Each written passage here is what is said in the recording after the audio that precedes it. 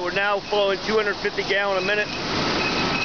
They got 2 dump tanks set up, so they got that worked out really well. They've offloaded 2 loads of water, and now they're getting ready to transfer. So again, that's South Onondaga 1,500 gallon pumper using dual suctions.